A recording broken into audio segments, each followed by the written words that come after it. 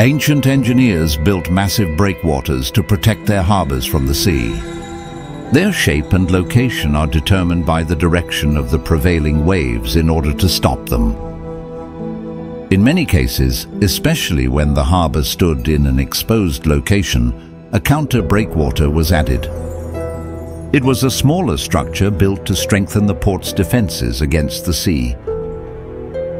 It blocked secondary waves coming from a different direction than the main waves.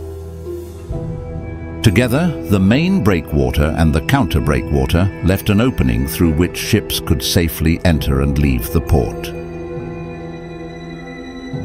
In broader inlets, the breakwaters could leave a central gap, creating two separate entrances into the harbor. Today, the remains of an ancient harbor breakwater are still visible at Empúries, even though much of the structure lies hidden beneath the sand.